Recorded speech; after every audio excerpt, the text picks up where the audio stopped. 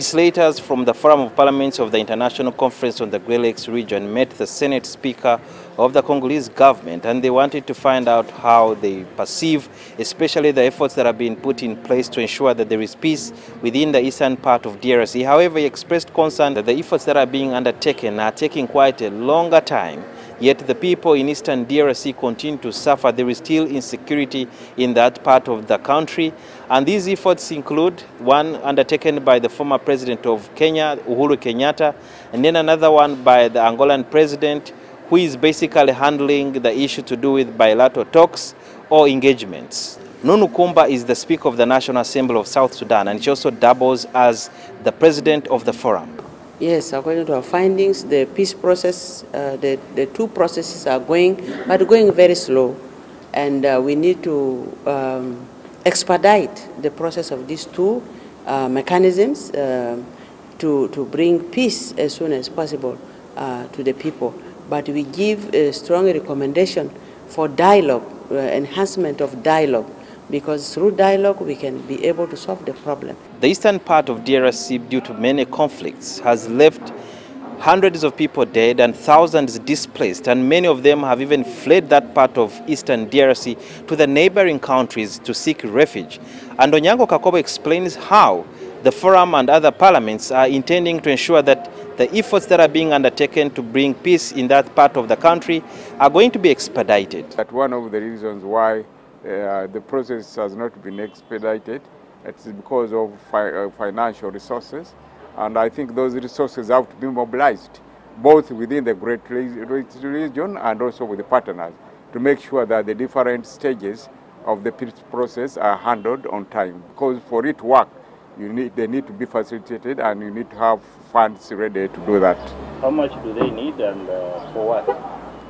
Of course, the funds that are needed are at different stages. First of all, when you engage in a peace process, you have to involve people like mediators.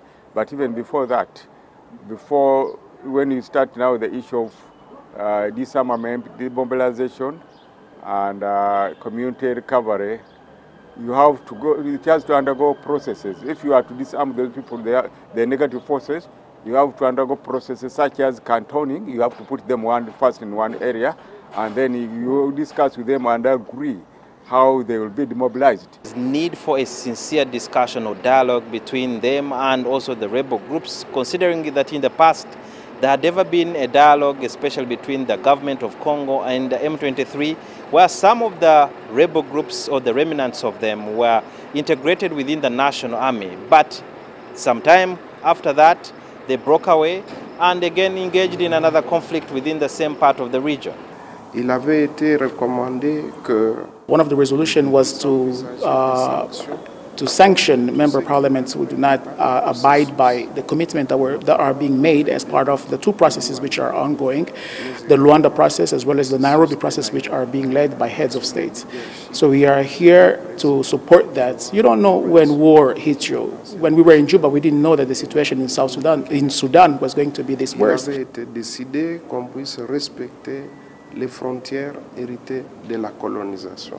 There were previous reports that the Congolese government was having reservations in terms of them engaging the M23 rebels, especially in terms of dialogue. The authorities, definitely, once we sit down with them, and they sit down with other groups, they will have to explain how it can be done. But the president emphasized it yesterday when we met him, and they are still committed to talking.